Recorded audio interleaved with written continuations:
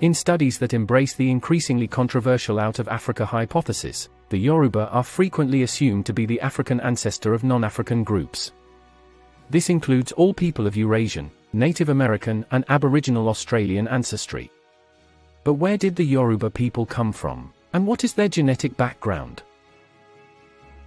Researchers led by Josh Akey of Princeton University have spent years sequencing and analyzing the genomes of contemporary Africans who come from populations with extensive ancestry, including the Yoruba from Nigeria. Remarkably, they discovered portions of DNA in these genomes that resemble those of an African Neanderthal, or another hominid species. Geneticists speculate that this ghost species interbred with Homo sapiens following the out-of-Africa migration 60,000 years ago, because this DNA is exclusively present in the descendants of African people, and not in any Eurasians. But another possibility is that the Yoruba's ancestors entered West Africa around the same time as early Europeans entered Western Eurasia, mating with these African Neanderthals at the same time that early Europeans mated with European Neanderthals. It is still unclear where early Europeans and the Yoruba originated. We still don't know if they originated in Africa or somewhere else. However, it is probably not a coincidence that both these groups mated with archaic humans at the same time, on different continents.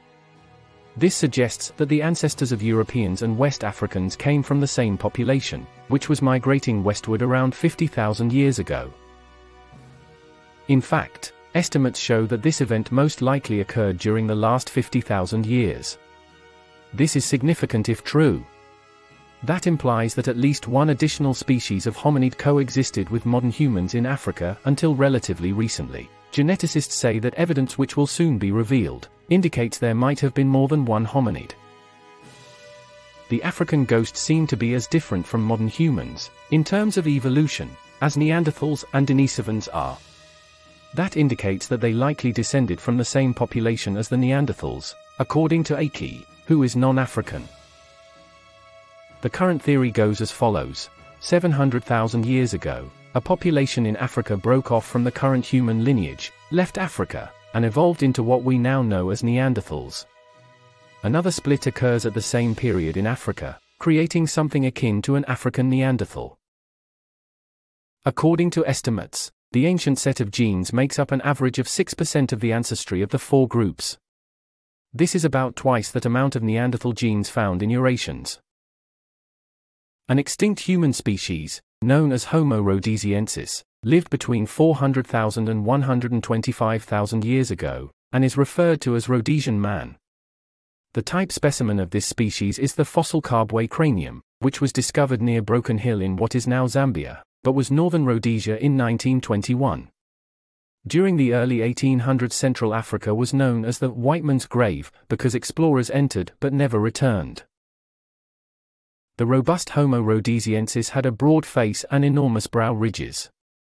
It is also known as the African Neanderthal, despite sharing characteristics with both Homo sapiens and Homo neanderthalensis and being closely related to Homo heidelbergensis. According to some anthropologists, it was the ancestor of Homo sapiens idoltu, also known as Herto man, which in turn was the ancestor of Homo sapiens sapiens. Nonetheless, it is unknown exactly who these African Neanderthals were. According to the researchers, this mystery hominid most likely diverged from the Neanderthals, Denisovans and modern humans before that lineage divided into different groups. According to their estimates, this separation happened between 1 million and 360,000 years ago, and interbreeding between the archaic and modern populations happened within the last 124,000 years. This size of the archaic population was estimated to be about 25,000, which is significant. Although no ancient African hominid has yet had its genome analyzed, so it's feasible that this ghost's physical remains have previously been discovered. Stringer would, however, back a different suspect if forced to do so. He made the wager that Homo heidelbergensis was the introgressor. This species may have existed less than 300,000 years ago, when humans first appeared, according to recent unpublished research. However, it's possible that the ghosts were a subpopulation of Homo sapiens that, like the early Eurasians, lived in isolation from other populations for a very long time, causing its DNA to develop unique markers. Therefore, it's possible that distinct groups of anatomically modern humans existed in various regions of Africa and South Asia, 100,000 years ago or more.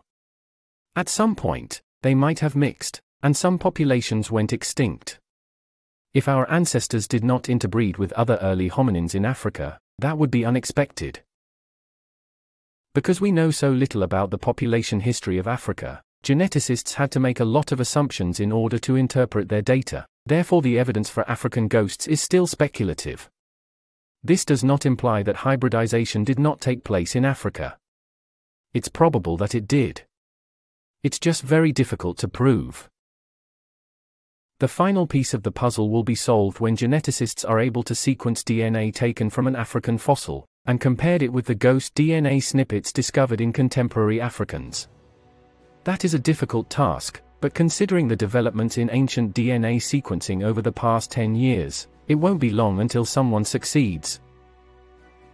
According to the study, the late survival of archaic featureism and possible deep population substructure in Africa during this period suggests that the transition to anatomical modernity was more complicated than previously believed. Furthermore, the recent discovery that Africans have 0.5% to 1% of their genomes from European Neanderthals is another puzzler. As Neanderthals never lived in Africa, the geneticists previously assumed that Africans did not possess Neanderthal genes, and so did not test for the genes.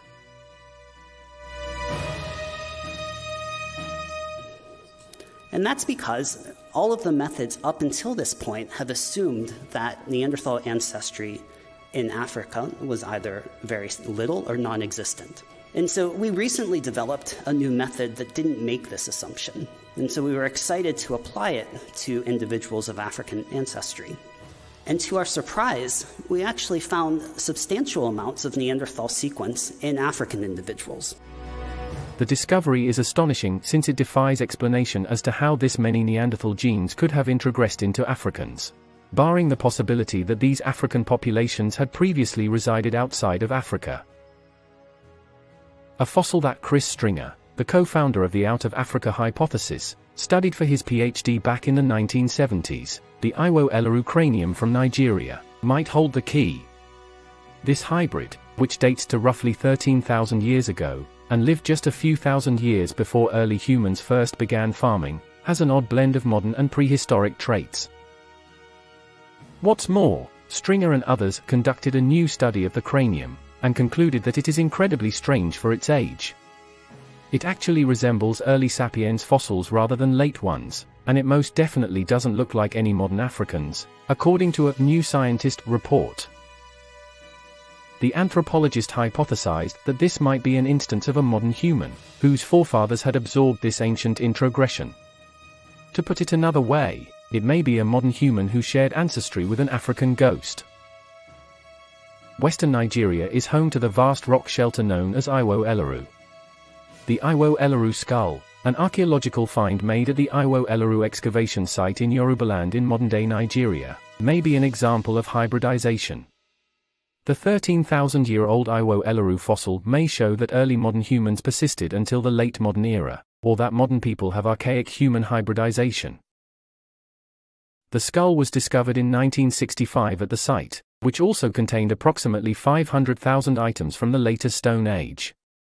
It was discovered as a piece of a skeleton that had been lightly covered in soil. The head was removed from the body and the skeleton was excavated and covered in plaster. It was originally dated to 9,250 BC based on charcoal residues discovered nearby the skeleton. The age of the remains, however, was corrected in a 2011 study by Chris Stringer, using uranium-thorium dating, which estimated a time period of 11.7 to 16.3 thousand years ago. In fact, it has been hypothesized that the Iwo Eleru man belonged to a relict archaic human population or was an archaic hybrid. There are three main hypotheses for the atypical cranial shape of the Iwo Eleru man. The first is that Iwo Eleru was a hybrid with archaic African populations. The second is that Iwo Eleru man was a remnant archaic population that was replaced by more modern humans at the beginning of the Holocene era. And the third is that Iwo Eleru man was a member of a population that diverged from the rest of North the frontal bone has mild recession, and the cranial vault is quite lengthy and low. For a male, the brow ridges are only mildly developed, and the nasal root is not very noticeable. The nasal area's remnants imply that the nasal bridge was comparatively flat, and X-ray findings indicate that the frontal sinuses did not grow much. All that is left of the upper face is a small group of shards. Based on what has been discovered in the maxillary molar region, including the infraorbital foramen, it seems unlikely that the upper face was very large. Despite the lack of a prominent chin, the mandible is well developed and appears masculine. It is unclear where the remaining teeth were originally positioned because, save from 2 lower premolars, the teeth are gone from the jaw. The majority of the crown has been worn away by wear on the anterior teeth, which all exhibit considerable attrition. The age of the Iwo Elaru man has been determined to be greater than 30 years of age, based on the evidence of tooth wear. Large bone fragments that have been crushed typically make up what is left of the remaining skeleton. The cortical bone is moderately thick, and the humeral shafts appear to be sturdy. Also strong are the shafts of the femur and radius. The remnants indicate that he was of average height and build, standing no taller than 165 centimeters. Iwo Elaru man's sloping frontal vault was more obvious than in later Neolithic, and more recent sub-Saharan skull remains. The frontal bone of the skull, nasal root, and occipital anatomy, however, would allow for identification as belonging to a Proto-West African.